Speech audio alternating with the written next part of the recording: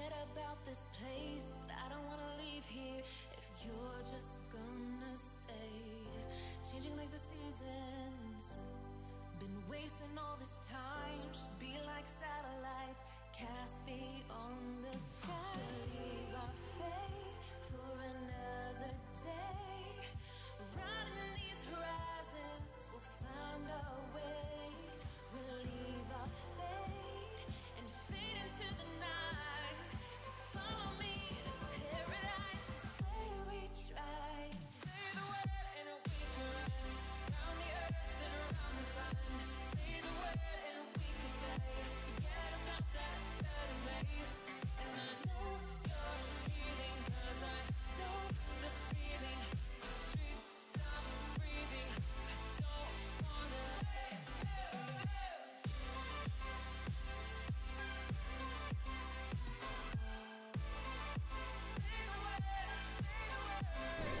Good call. Thanks, Andy. That's better. How about that? I'll start all over. Cheers, guys. Yeah, I should have checked that. Beginner mistake. I was saying I'm trying to go live whenever I can, and sure enough, I didn't.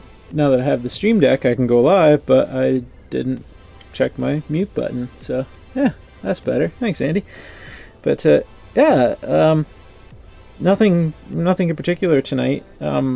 I was in hardware debugging mode last night with the ESP32s. This is the project I'm working on currently that I'm going to be using. There's a crossover between this channel and my Make Me Outdoors channel. I'm going to use this for, well, not for tuning myself, but I could use it for tuning my chainsaws or any other engine. This is a high temp thermocouple.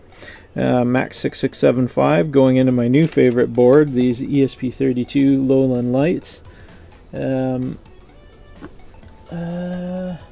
Yeah, live demo, sure. Yeah, we could do a live demo. So the Lowland light, definitely my new favorite board because of the LiPo battery monitoring and charging on board. Pretty simple little circuit. I'm sure there's lots of others out there, but I'm really starting to like it. So this thing is kicking my ass for 2 days, and I finally got it debugged and sorted out. And basically what we can do is monitor high temperatures and plot it to the web page live. So I've got Engine Doctor as the AP name, so it sets itself up as an AP. And let me just fire it up. I hit reload. Right now it's still setting up as a ESP weather station because the code was originally Rui Santos. But down here is our live thermocouple readings coming in. How cool is that? Live on demand. If I stick my hand on there, we should see the temperature start to climb. I know that webcam doesn't like to focus this close, but there we go. You can see it climbing. So this was originally written for the BME 280, and I will add the BME 280 to it, and that will monitor the enclosure, and then the thermocouple we can stick wherever we want. And then what I'll do is I'll probably try making a inductive tachometer pickup for it too, which is just a wire.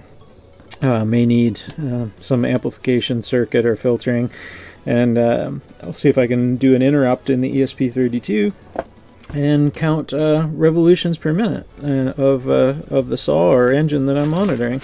It'd be pretty cool. It's a fun little project. I'm gonna like it.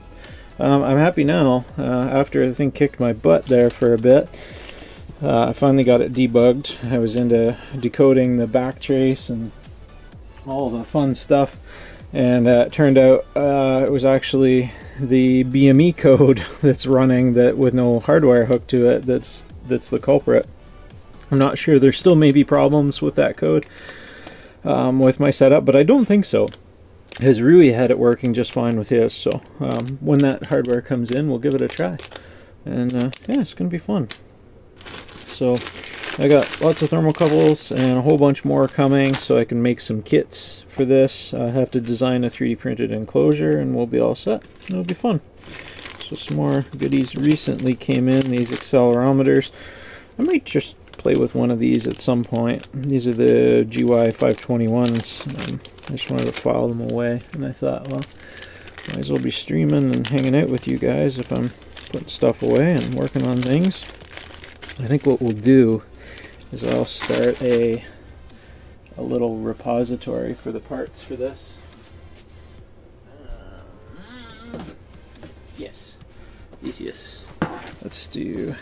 I love these little dollar store bins now for projects and well, just life stuff in general. So we'll do, this thing is going to be in GitHub. I called it the Engine Doctor. I like the Saw Doctor. I think the Saw guys, those performance chainsaw guys, I think are going to like it.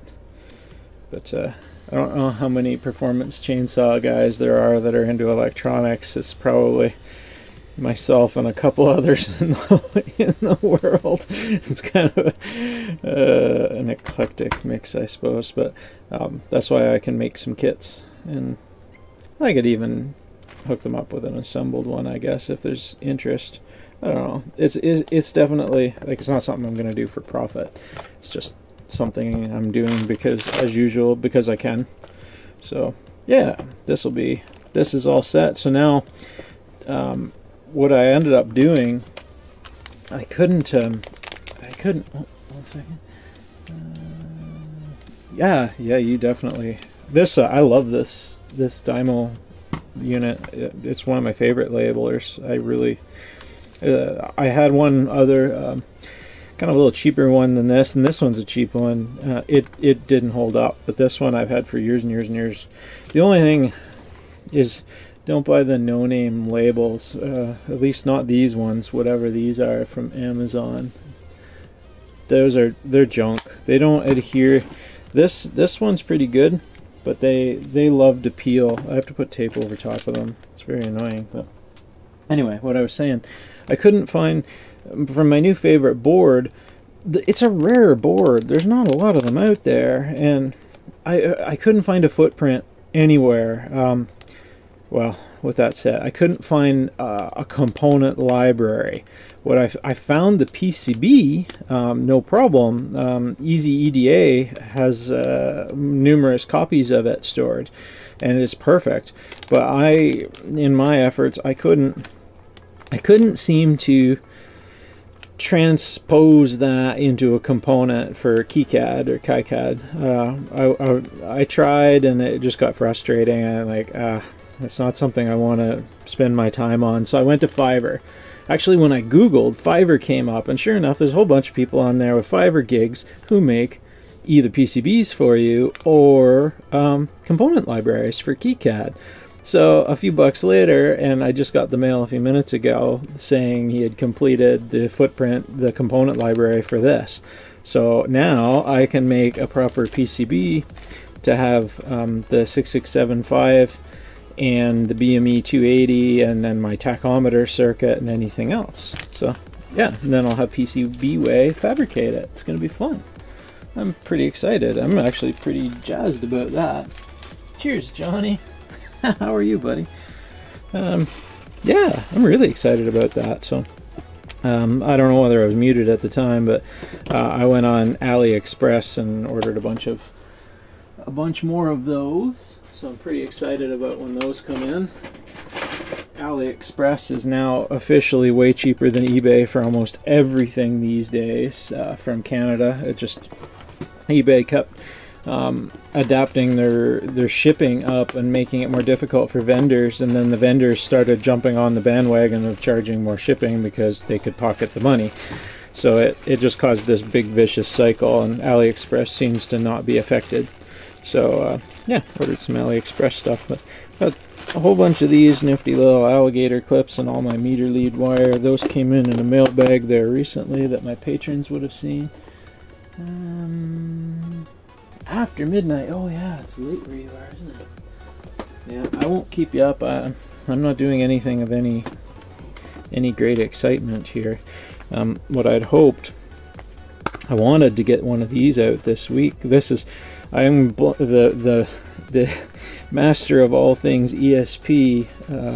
Caused this one. This is the TTGo LoRa module all-in-one solution that Andreas was using for his little satellite project recently, and he suckered me into it. I thought, how cool would that be just to have one of these passively doing sat passes on LoRa? Like, why not? And then if I ever finish it,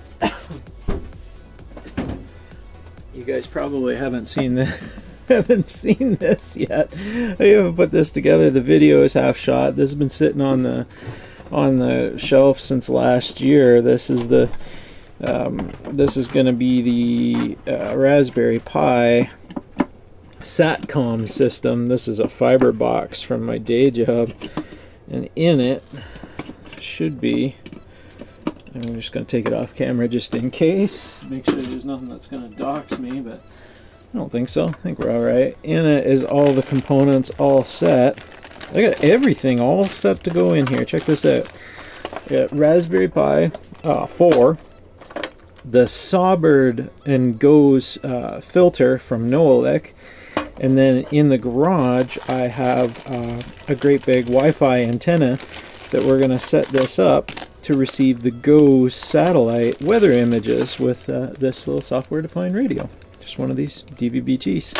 Nothing to it. So yeah, it's been on the shelf forever. I just got the roof done on my garage the other day, so now I can finally put up the satellite dish, the Wi-Fi antenna basically, and yeah, it should be good. I think that's this goes 1.2 gigahertz. I think, I forget, something like that. In his pajamas.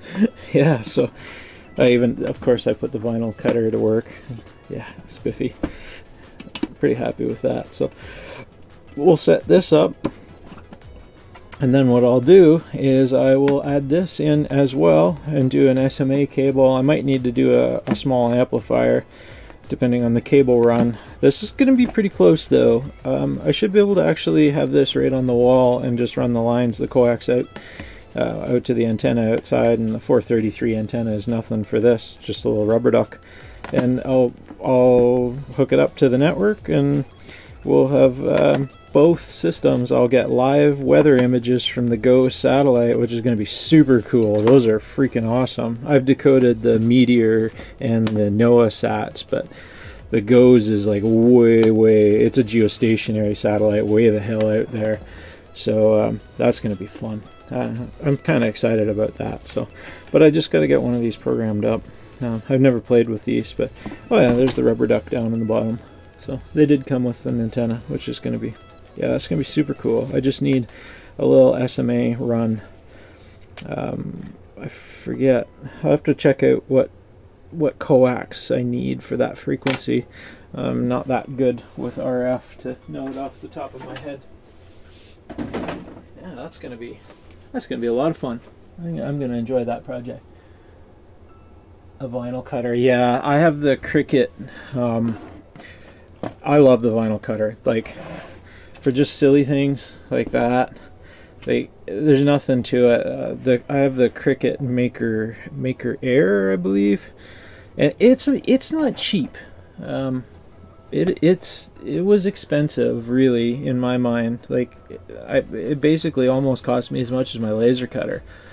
But now that I have one, I don't use it a lot.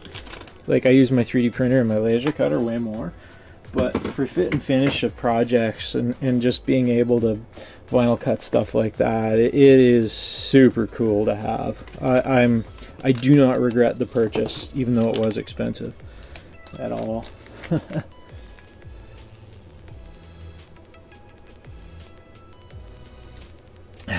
Pajamas. Oh, I definitely that was a lot of fun. So, and that is the Pi boards. Oh, the other thing I want to play with, some STMs. I haven't put in enough time into the STM32 boards, but I've been playing with like the STM32 F405s on these Pi boards. I did a video not that long ago, and it's still yet to come out. It's pretty cool, and actually the video is sitting waiting to be edited on these these Lowland Light boards. I think, like, I really think they actually are phased out. I don't think they ever caught on. I don't think anybody ever even gave them any mind at all. Then it's really, really weird why they flopped. Like, I know Sion has his STM, his ESP32 stuff, but I actually don't know much about his boards. But for like $2 on AliExpress, like 2 something Canadian, I got them for. It's hard to beat with battery charge on board for a single cell LiPo. Pretty happy. So yeah, really happy with how that turned out. Live demo done, in the bag. I had the scope out last night trying to debug it. The Wi-Fi would just disconnect, and thanks to Brian and one other member, I don't remember the name, I'm a horrible person, on our Maker Discord, helped me out, and that was helpful just to talk it through. It ended up, what I found was unrelated to any of the help on there, but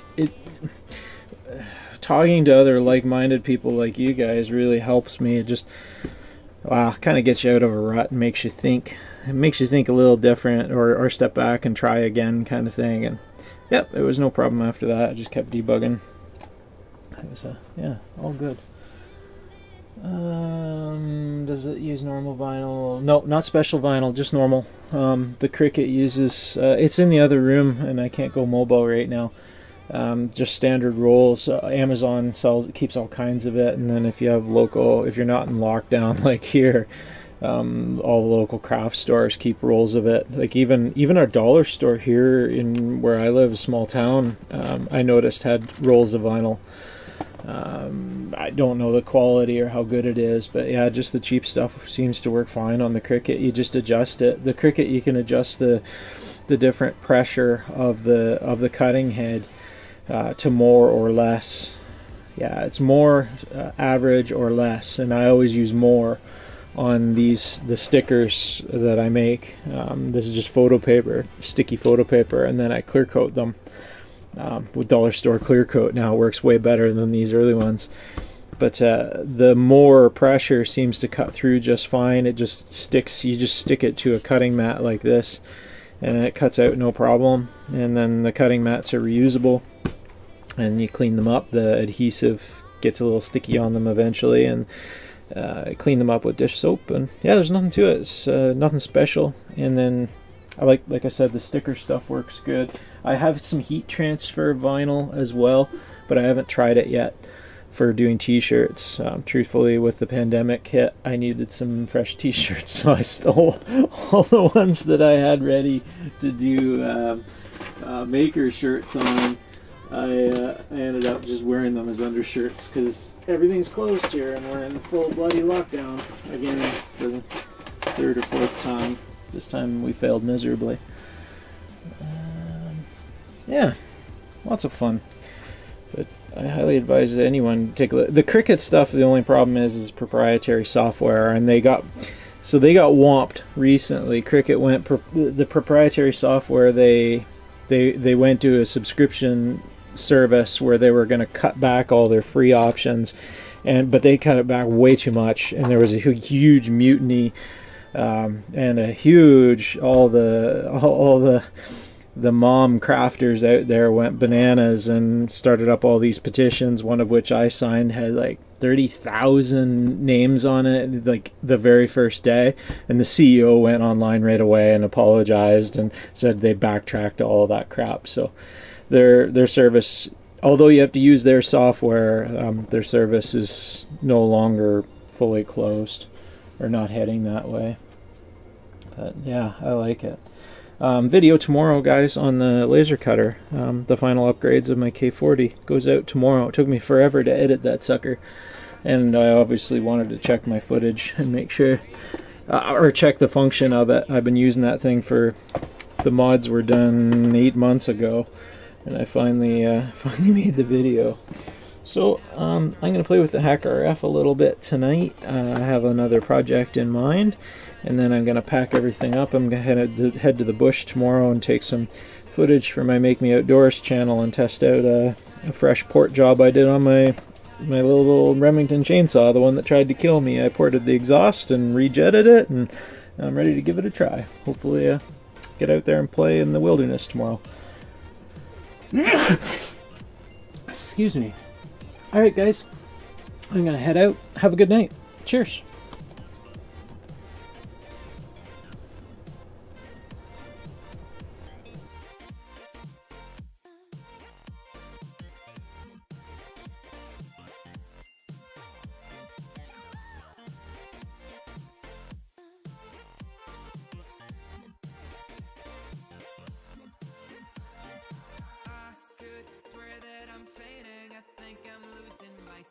I swear I'm hitting the floor. I could swear that my stomach just sunk a meter. I'll be dead if I take any more. You make me feel